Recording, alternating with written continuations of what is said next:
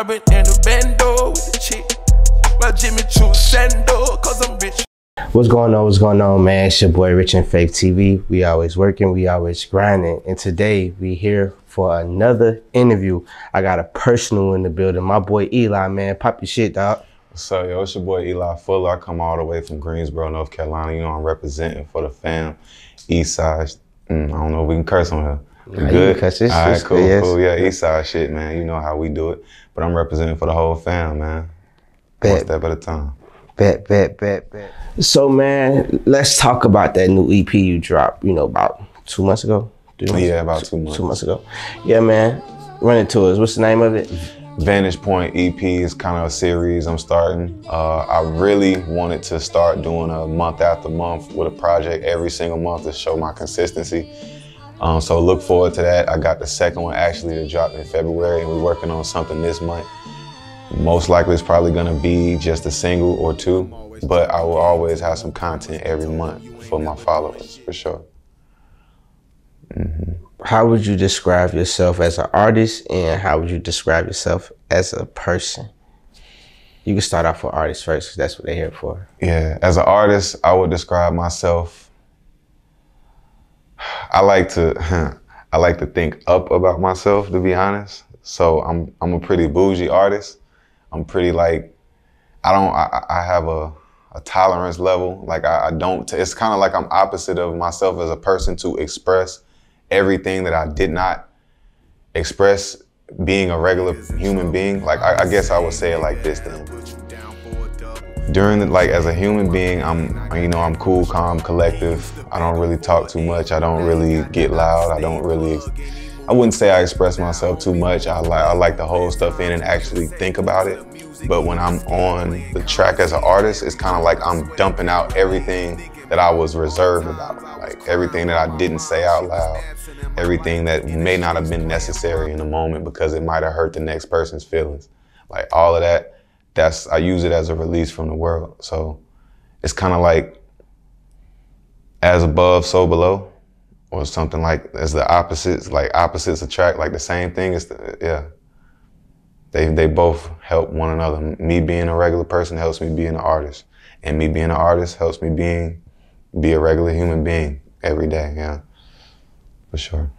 What do you enjoy doing more, making music or engineering music and putting it together? Making music, yeah, I would have to. The reason why I started producing was to make my own music, to start doing it for myself, because I didn't want to ask for no help. I didn't want nobody to, I didn't want to pay for studio time, pay for beats. Like, I could make it, I'm gonna do it. So, I definitely love making the music. Like, if it's not all the pressure, if I had a beat made, if I had the choice to sit here and record somebody's song they've written already and everything like that, I would choose myself to sit here and record on my own song and write my own. Definitely, I would definitely choose my own music. I love making my own music. That's real. So you came out here to Atlanta to network with some people, and what do you get out of coming out here? How does it motivate you? So when you go back to your city, it's like, okay, well, let me implement this in my city because we ain't doing this, and I seen this in their city. Yeah, the opportunity to city. Like for one, in my city, you could probably drive 4 or 5 blocks and you're out of downtown. Like I got lost downtown down here. And the people, the settings, the restaurants, I mean, I've noticed that a lot of celebrities have restaurants down here that I don't even know, with the 2 Chainz, and then you got the Love and Hip Hop, which, we don't watch, but our shorties tell us all about it. So the inspiration, man, like it's so much more to do down here. I come from a smaller town, so it's less to do, and it's more depression, more tension, because I guess I'm explaining it like, yeah, it's less space and less things to do, so that creates more tension, depression, and everything for the society. So, but it's still hard to go back and show them, because you got to understand they still sitting in the rain, and I came out here to the sunshine, and now I got to go back to the rain and show them that sunshine is this, but they don't know how to take that perception because they've never seen it. And I know a lot of people who haven't even left the city yet, like haven't been anywhere. So I feel like a lot of my people are living through me, like when it comes to a lot of stuff and a lot of experiences, because they see where I came from and they know that I was right beside them or even worse than them in those positions. And when they see me doing better and doing great things, it gives them the inspiration to do better for themselves because they know that they can instead of questioning, you know. That's real. That's real. That's real. That's real. Well, I guess to the people that's like from Greensboro, it might not seem like something, but the people that's not from there, that come there from like different places to go to school, it's just lit. It's next level party is lit. Like, hey, it's fun. It's the funnest place to go. Yeah. I don't know what he talking about, but I know when you just pass through that motherfucker, it's lit as a motherfucker. You ain't gonna want to leave. When did you discover, you know, your secret gift that you show the world now for music? Well, I've been writing lyrics since I was 11. I guess when I discovered that it was meant for me and that this is my calling is probably when I stopped playing sports. When I decided really that I wanted to run my own team, I wanted to call my own shots, I wanted to be my own boss. And anybody can say that, but it's about what? Like everybody that go to college when they teenagers, they parents, uncles, aunts asked them what they want to do, and I really knew what I wanted to do. I just didn't know exactly what field, and so failure really taught me, I would have to say. Failure taught me exactly what I needed to do. So a lot of people need to not be afraid to fail. So you're a personal of mine, so I know a little bit about you outside of the, you know, music world. You're a really smart guy, you know, so was it hard for you to dumb down yourself to make music because what you probably say in the song might be too complicated for the listener? It is. It's very hard. But that's a good question because it's all about, well, it's a personal struggle because I need to start telling myself or start practicing that this is fun. I need to have fun. Like, I understand I want to say this and say that to wow the brain and make everybody do this, but I need to understand that my listeners might just want to have a good time. I don't be thinking like that. I think that I want to give the listener the best experience they ever had in their life, and I don't want it to come no short.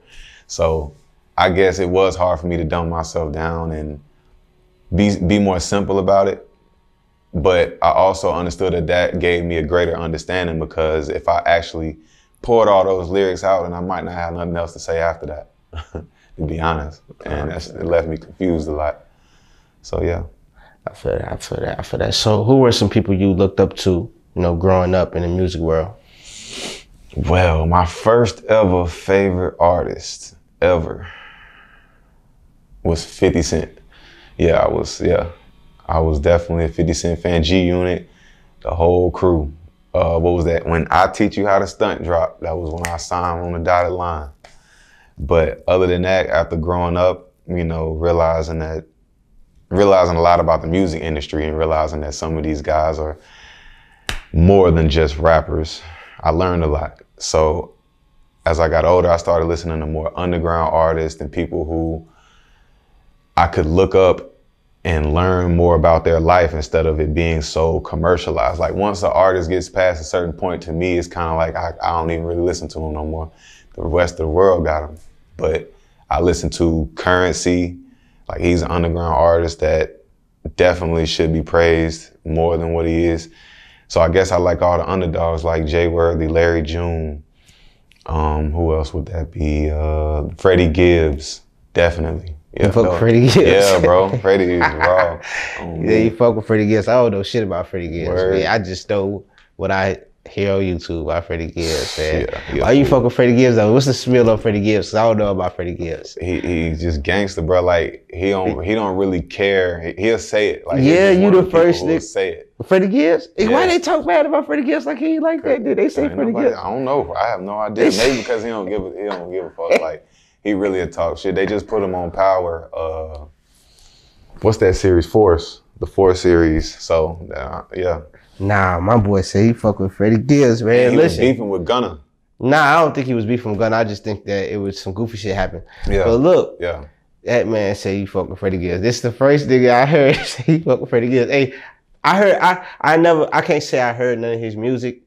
I think I heard a little snippets, and I can see why you might fuck with him as an artist with his rapping shit.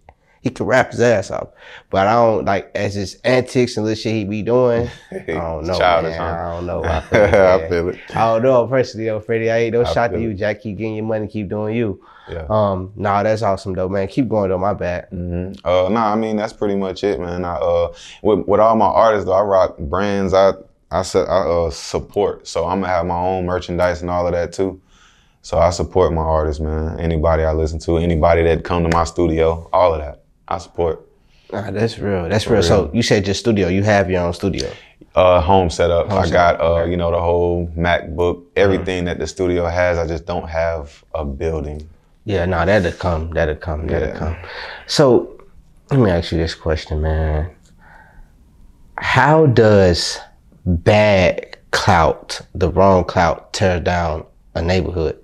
If you got a nigga from your hood rapping and he got clout, everybody following him, you know what I'm saying, but he dissing a lot of other people, how does that affect the people around him in the real flesh of that? If you ever experienced something like that working with different artists?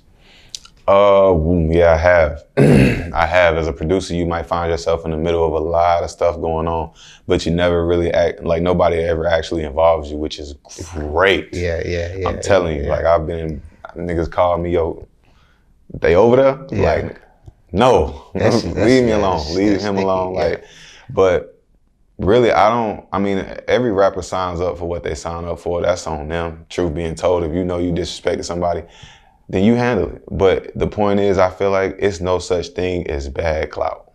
Clout is clout. I truly feel like there's no such thing as bad clout.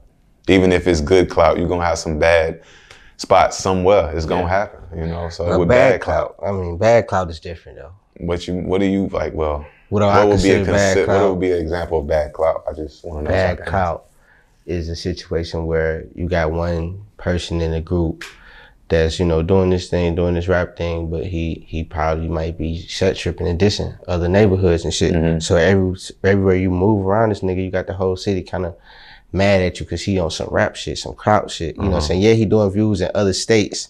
And every other states are listening to the music and fucking with it. But in his home state where he still got to move around with the same people that came up with him, it's like it's putting a bullseye on niggas' back. Right. You understand me? So that's what I'm like. That's bad clout to me. Yeah, because that's what's happening in my city, man.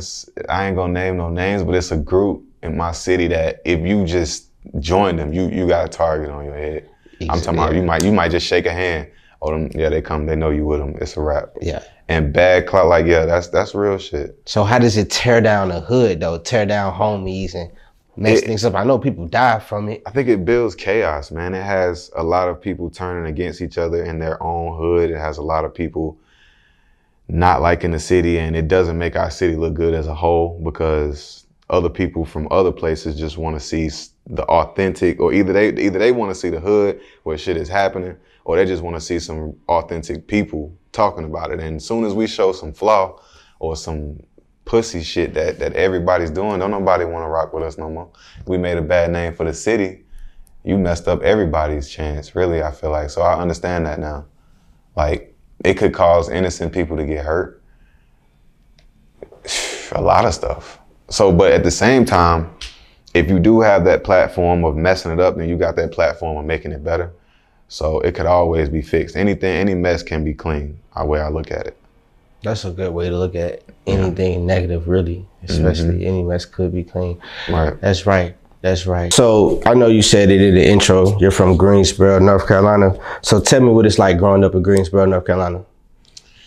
Well, I'm from the east side of Greensboro, over there by A&T. You know, it's the college. It's a whole bunch of students, you know. Really, they tearing a lot of the hoods down, you know, building up new stuff. It's not really as bad as it used to be. But, you know, anybody that's still around really been there. And shit still happens every day, but it still ain't like it used to be, man. I don't really do too much hanging around too much more because I got a lot going on, and I done really moved to another side just to, you know, follow my dream and, you know, focus on my career, man, because I grew up in that hood and, you know, I couldn't stay there forever, you feel me? So.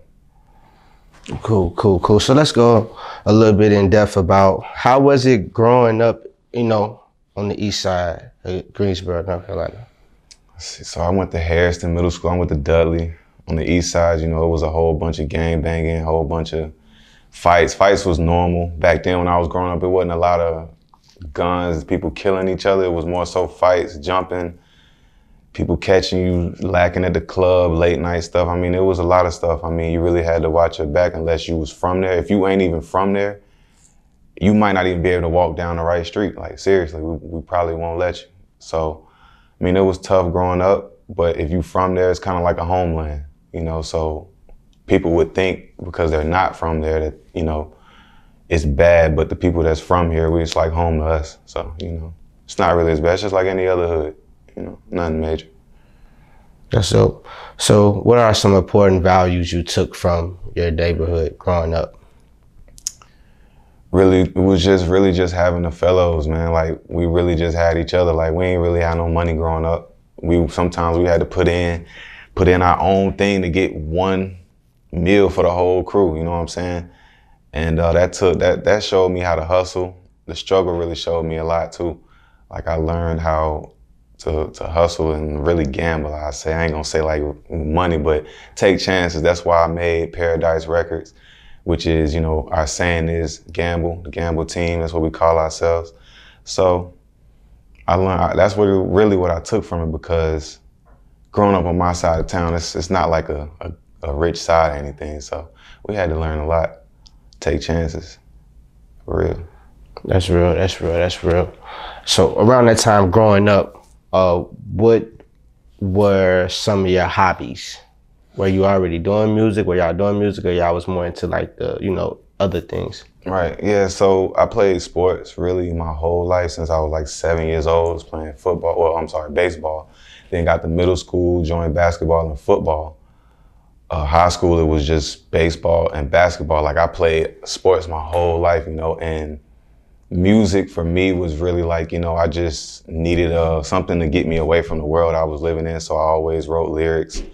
Then when I turned, I think I was 16, I started engineering, I think it was 16 or 15. Then 21, I went to school for music production. So other than that, before I was into the music, it was really sports, man. I ain't even gonna lie to you. And other than that, I mean, streets. Streets always there though. I try to stay away from the streets by going to the sports, you know. Keep me active, out of trouble. I was never really a troublemaker growing up, to be honest. Anybody that know me will tell you that, you know.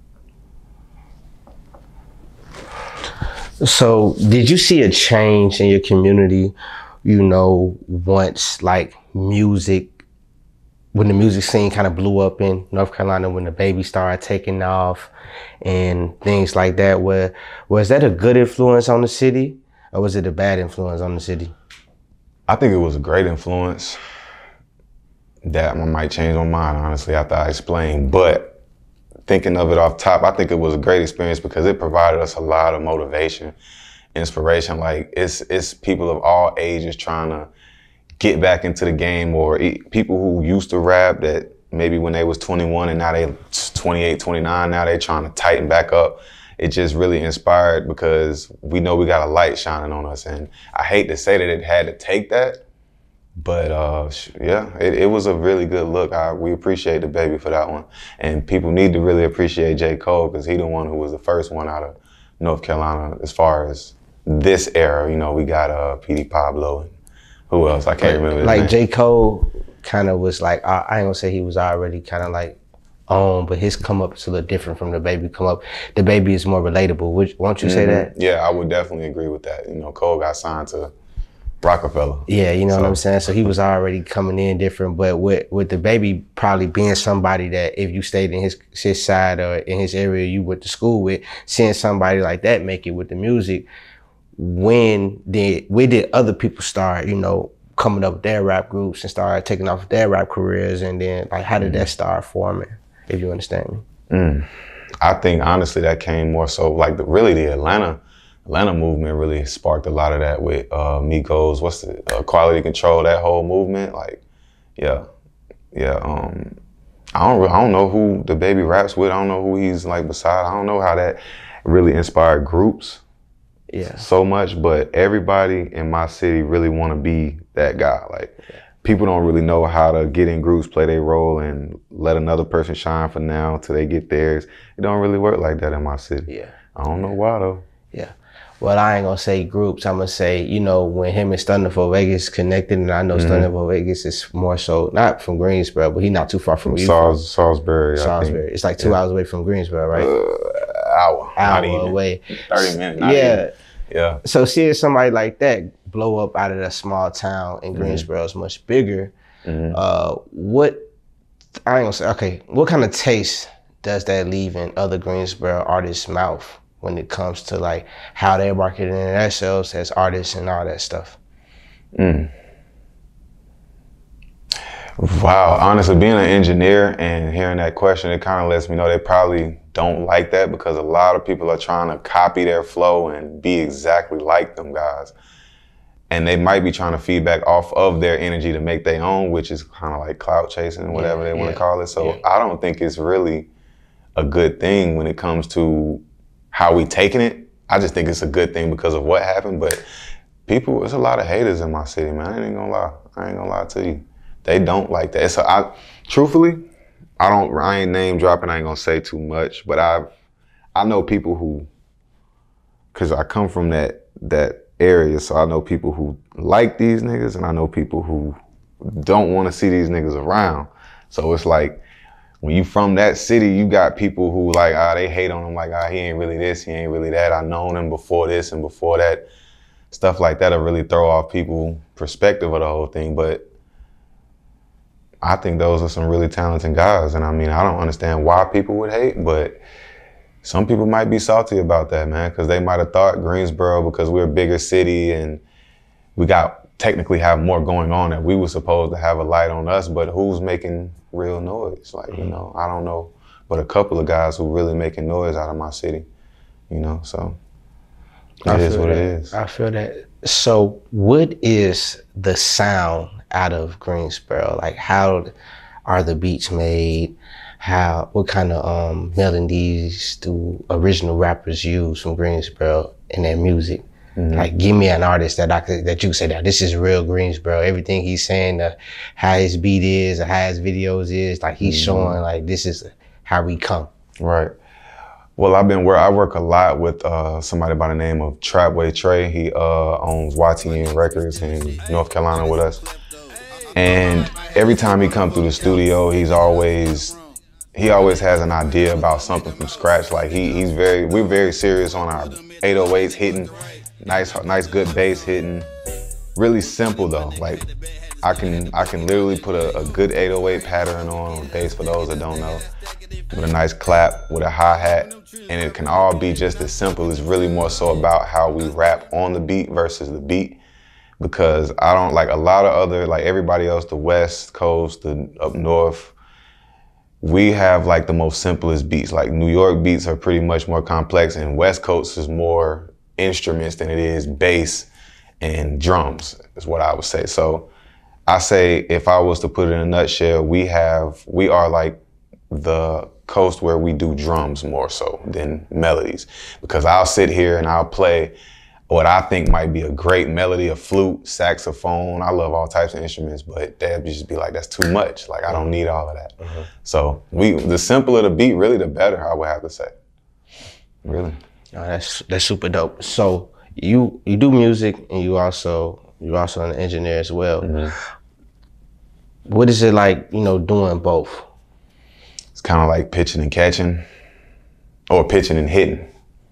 Playing for both teams, playing different roles at the same time. Like, I honestly have a problem trying to sit here and make a beat and then rap to it right then and there. Now, it's fun, and it's not hard. It's just continuously doing it day by day. I have to literally sit here and I'll make beats this week. Next week, I'm just writing. Next week, I'm just rapping.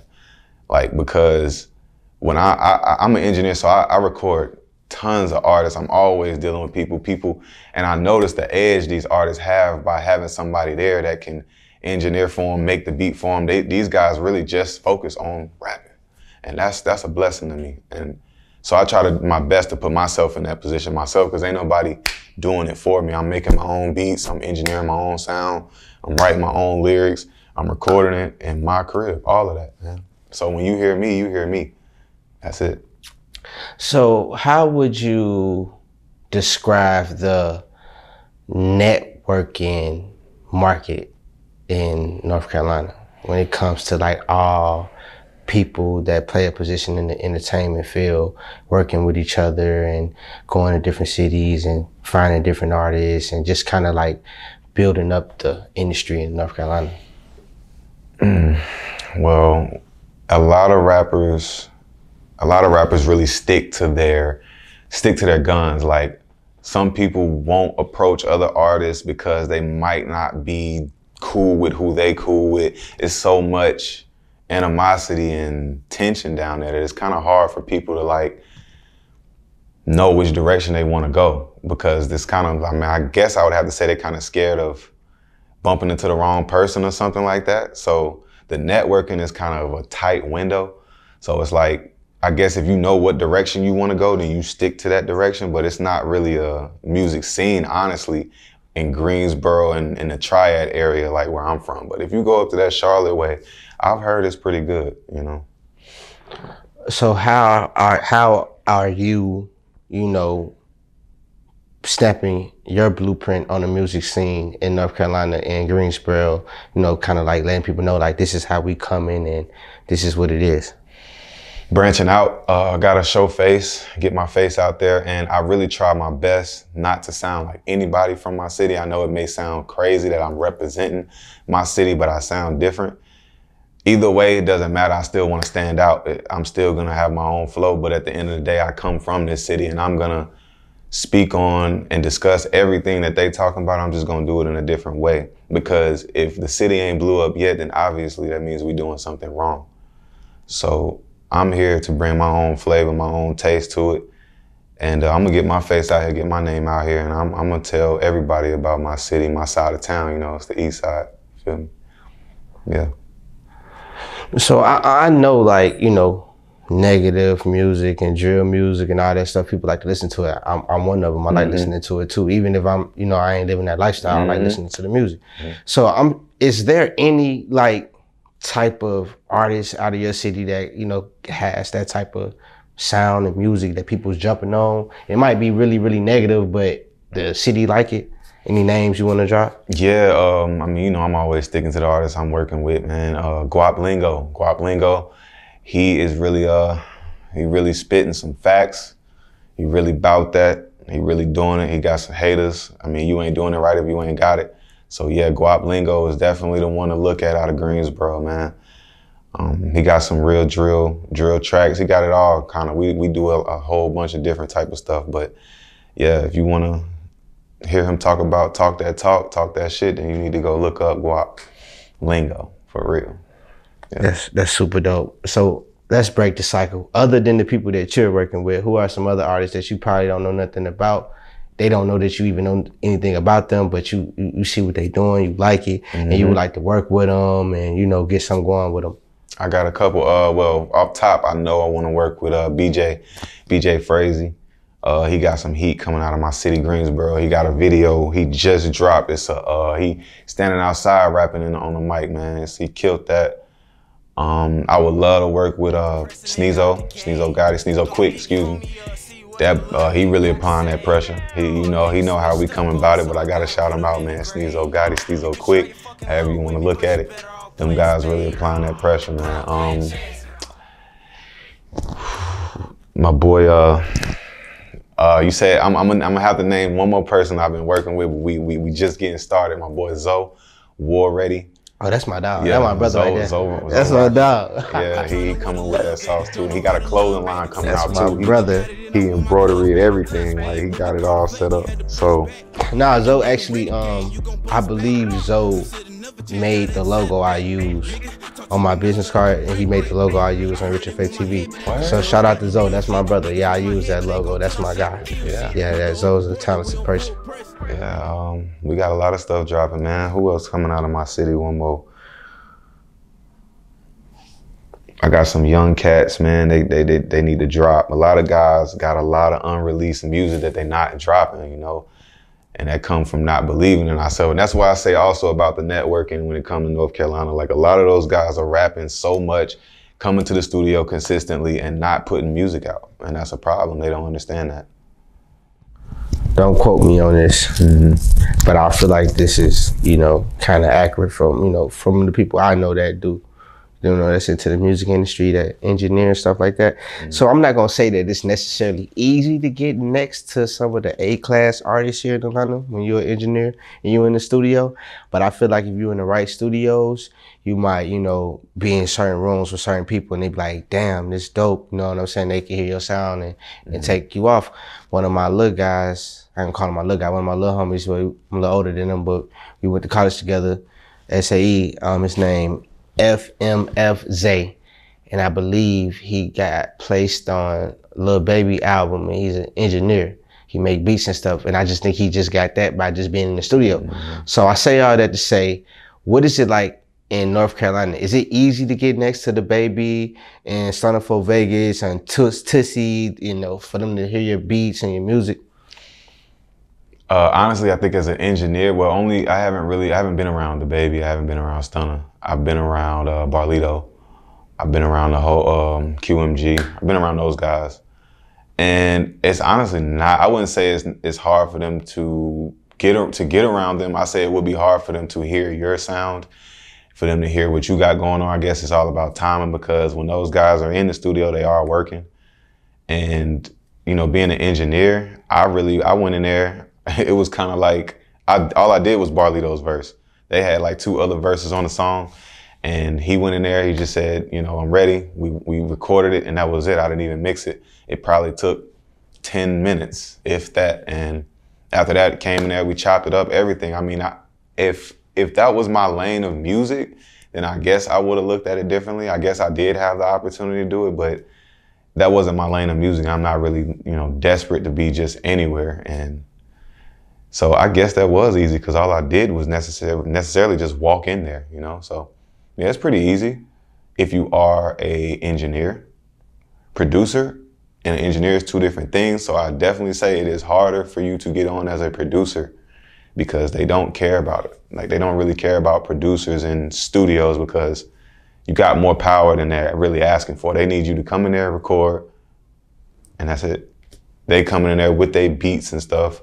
And because I've applied for so many studios, and I've talked to so many studio owners, executives, whatever, and they all tell me that. They'll even say it in the application, we do not need producers. So if you're an engineer and you rap, like you really got a good chance of getting somewhere in this industry, especially if you put in the footwork, especially. And for the people who might not know the difference between an engineer and a producer, tell us. Yeah, so the difference between an engineer and a producer pretty much is the difference between beat making and sound engineering. So a producer would be the one who makes the beat, or he'd be the one who orchestrates the beat. Like, he might say, put something here, take something away there, add a kick, add an 808, add something. An engineer is the one who makes the voice sound good. So when you're singing, you want that auto-tune, you want that reverb, the delays, all of that. That's what the engineer is for. And there are different types of engineers, but that's not important. But that's the best difference between it. It's just vocals and music is the difference. Yeah, man. So, what could we expect, man? You know, this is the first quarter, going on the second quarter of the year. You know what I'm saying? I know you've been putting in works. What could we expect from you, you know, the rest of the year? More music, more projects. Expect to see my face a lot more. Expect to see me out. If you see me out, if you like my music, you see me out, don't be afraid to approach. I am cool. I am approachable. I want to interact more with people who actually like what I got going on and like my business, or whatever you want to call it. I'm going to get into the merchandising with clothing. Not exactly sure on what. I know we're going to do shirts, but I want to make sure I know exactly what clothing we're going to do so I can tell you guys. Other than that, I mean, websites, just pretty much legitimizing everything for the upcoming years this year. And if if you like what's going on now, then I suggest you jump on shit because it's gonna change in the future. Just being honest with you. Cool, man. And look, man, I appreciate you, coming to the city, stopping by, doing the exclusive interview with us, my guy. It's been some years since we seen each other in person, man. So it's always good. Let's keep this interview thing going up, man. Let's make some clashes, dog, man. Right. I appreciate you for coming through. Is there anything you want to say before we slide? Yeah, man. I want to shout out Young King Empire, the clothing line that's coming out. My guy Majak, Tone Majak, gonna be running that. I gotta shout that out. Shout out to the city, Greensboro, you already know, once again. Shout out to my mans in Miami, my man Q. He got the producing thing going down there too, Jetson Productions. Shout out to my whole family. You already know the Fuller family. I mean, that's pretty much it. If I forgot you, I ain't forget you. Bet. And I'm gonna shout out to my nigga Tone too. Shout out to my nigga Majak. That's my brother. It's all loves. Shout out to my boy Yao. Shout out to everybody, man. And this your boy Rich and Faith TV. We out.